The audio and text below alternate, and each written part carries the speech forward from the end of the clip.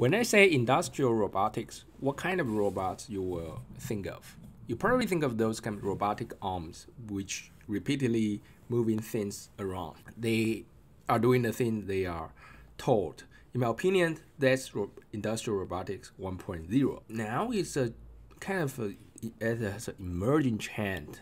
Industrial robotics 2.0, which is a robotics that can understand its environment and know how to adjust its behavior. That's more one step closer to artificial intelligence, because as human is intelligent agent, and we know how to adjust our behavior according to the environment, the situations. But most of the industrial robots couldn't. That's why we still have a lot of room to improve, and some companies are working on this. Maybe we will see industrial robotics 2.0 quite soon. Today I'm going to talk about a company called Path Robotics. It's a company that's doing robotic welding. You know, welding is a very hard task to do. It requires a lot of skills. Even for a human, it's not an easy task. Only very few people can really do that. You need to learn and master those skills, like a lot of training process. So welding robotics, definitely, it's pretty hard. So how can we achieve this technology? The robots, they can improve its behavior. You can adjust its parts according to the environment. There's a technique called reinforcement learning, which is mainly used for robotics. There's a lot of research going on around this line, but a lot of them haven't been applied to really commercial robotics. Most of the robotic arms are just pre-programmed. They couldn't really change their behavior.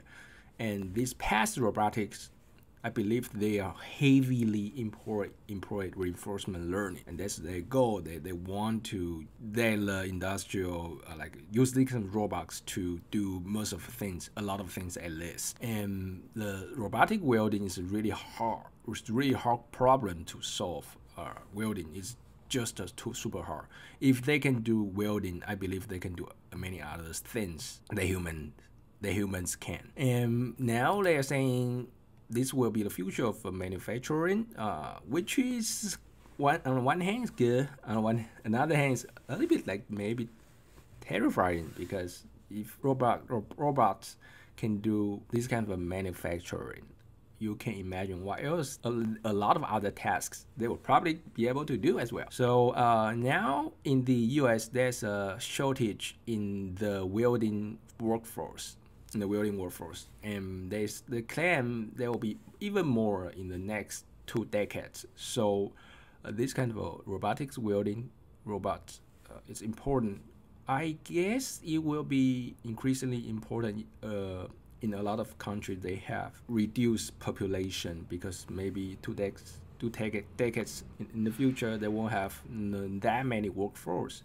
So robotics will be important things to support to increase humans, the whole civilization's productivity, at least maintain it. And I believe they will increase drastically, so humans can do other things. Yeah, so that's the Path Robotics doing certainly very, very difficult task. Definitely, I wish they can succeed. And they just raised their Series B. $56 billion. So that's still not a really big amount of money. If you are saying in terms of like a robotics welding, I believe they will raise more money before they can really make profit. This is a long-term investment. This is a hardcore startup. It's not like software they usually can have a profit even early on, but this is kind of hardware.